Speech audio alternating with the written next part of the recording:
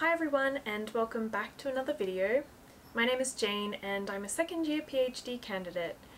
So in today's video you'll see how I deal with unexpected disruptions to my plans. So if you watched my last video you'll know that one of my cell lines was contaminated with one of my other cell lines, which was unfortunate, so I had to throw all of them away.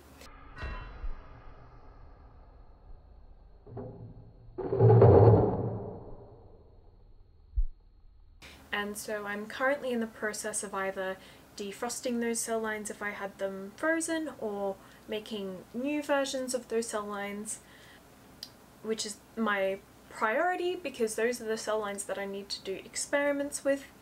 So I also went on some other fun lab adventures this week, so yeah, enjoy!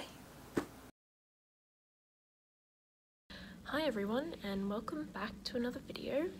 Today is Monday the 30th of September. I'm in the lab currently. I don't have a lot planned for today. Mainly I just need to send some emails to start lining up some upcoming experiments. I need to do some planning, I need to check my cells, the usual Monday stuff for me. Let's see what this day brings.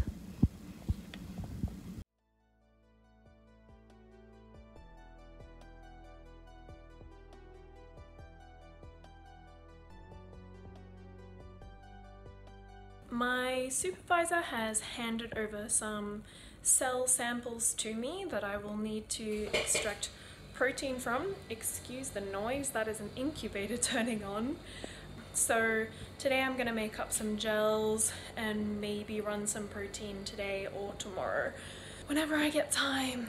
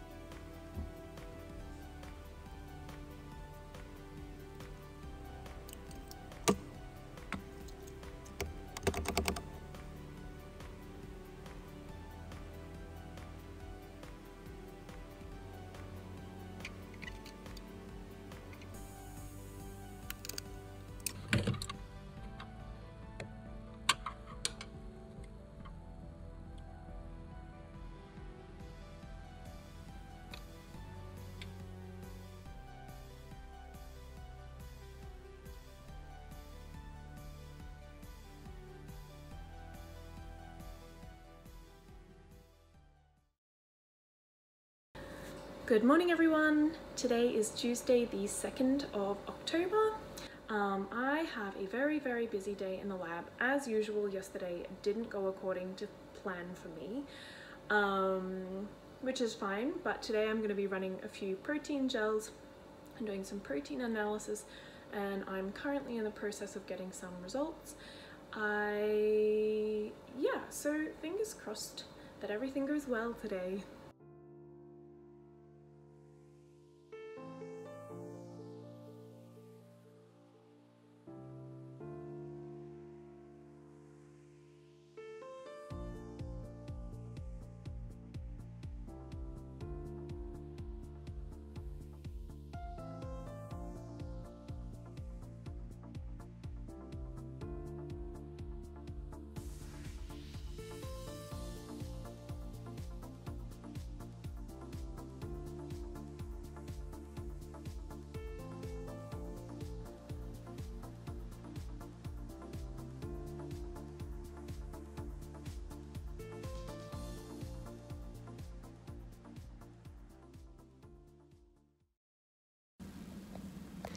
Good morning everyone! Today is Wednesday the 2nd of October.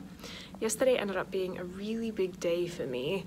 I ran 4 gels for 2 different experiments so that I can get some protein results today. I'm super lucky that yesterday I had one of my friends helping me out. So yesterday I had planned to make 3 new cell lines. Because of the cell lines that I had to chuck out last week, I need to remake 3 of them. And so, because I was so run off my feet running all of these gels yesterday, one of my PhD friends ended up helping me with making my new cell lines.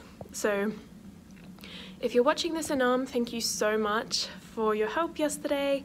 And I'm sure she's watching this because she's such a huge supporter of mine, and I don't know what I would do without her. My number 1 recommendation for if you're thinking about doing a PhD is to find yourself some PhD friends who are supportive, because it makes a world of difference to your ability to cope with the challenges of PhD life.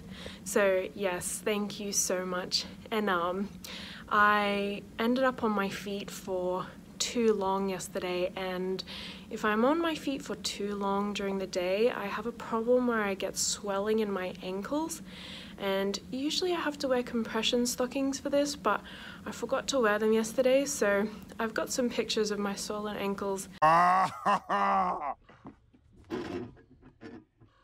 that's hot. That's hot. They're a little bit difficult to see in the lighting that I took those pictures in, but the swelling was quite bad. So I've got my compression stockings on today, but fingers crossed I won't be on my feet for too long today. I'm also hoping for some good results, so wish me luck! It appears as though I'm the first one in the lab again this morning. Maybe there are hints that maybe someone has been here before me, or maybe late last night, which is not uncommon for when you work in the lab, but it's time to wash my bloods. Anam is here! Hi Anam!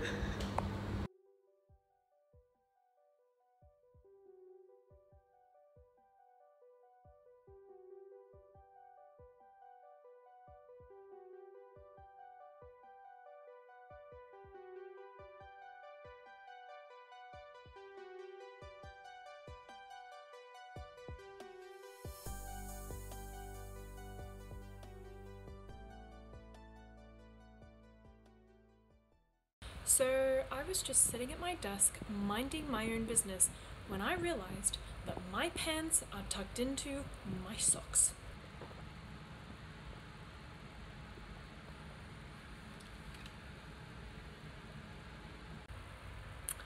I just learnt that it's really hard to film your own ankles from the back. So today the research assistant and another PhD student and I cleaned the chemical room together. So the chemical room is the room in which our chemicals are stored, and there's various equipment in this room that like helps us weigh the chemicals out and mix the chemicals and do all sorts of interesting things. So it's 5:30 p.m. and I'm the last one in the lab, so I thought I would give you a quick tour of our brand new clean chemical room. So over here in the corner we have our chemical cupboard, and this is where all of our chemicals are stored. Our research assistant went through and organized all of these today, and yes, we use a lot of different chemicals. There's so much stuff in here, it's ridiculous. Over here is our flammable liquids cupboard. I'm pretty sure there's nothing in there. There's a few things in there, isopropanol and things.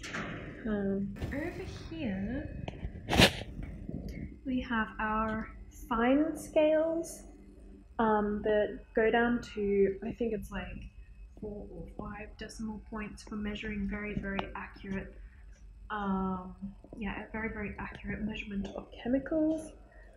Over here we have some paddle pop sticks, a funnel on the far left, some small weigh boats, medium weigh boats, and large weigh boats. So the weigh boats are what we weigh out solid chemicals in, and the paddle pop sticks help us to get those solid chemicals out. And so these are non-fine scales, so I think they go down to maybe 2 or 3 decimal points. We have some Kim wipes that are basically super absorbent tissues. We have our tip bucket where used tips go from pipettes, calculator. This is our pH meter that we use to measure the pH of different things. This nifty little thing here is our mixer. So it's a magnetic mixer.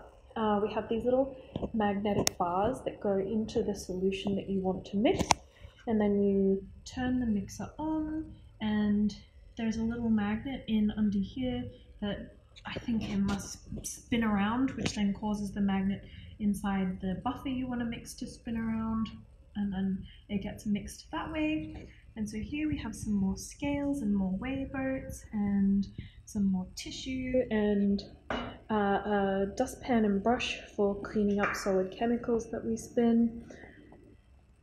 spill, I mean. And so this is our chemical room. Good morning, everyone. Today is Thursday, the 3rd of October. I don't actually have a lot planned for today. I'm going to pop downstairs and check my cells and update my lab book and maybe read some papers and do some planning. Yeah, so I guess we'll see what today brings.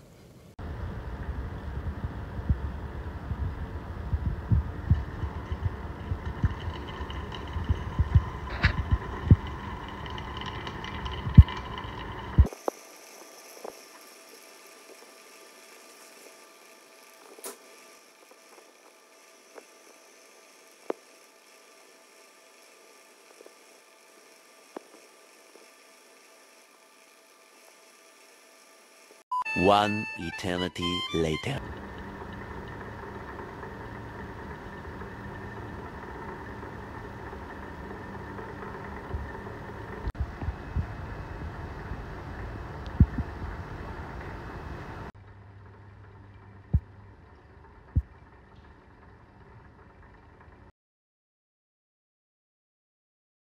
Good morning, everyone. Today is Friday the 4th of October. Thank goodness it is Friday. I am so looking forward to this weekend because it is a long weekend and I am so keen to have 3 days off. So yesterday I ended up making some buffers, which was pretty cool because I got to take some cool videos of that. And I also spent a few hours sorting out my freezer inventory of my cells. So I have 2 freezer inventories. One is in a minus 80-degree freezer, 80 degrees Celsius that is, and the other is in liquid nitrogen. So I'm preparing to take a lot of my cell lines from minus 80 down to liquid nitrogen maybe today, hopefully today, maybe next week. But before I did that, I needed to, check my inventories and make sure they were up to date, because we have limited storage in the liquid nitrogen, so I don't want to completely fill it with cells. So I spent a few hours doing that. Today I've got lab meeting first up, and then maybe liquid nitrogen and some cell culture, and basically making sure my cells are going to be okay for the long weekend. And yeah, wish me luck. Happy Friday.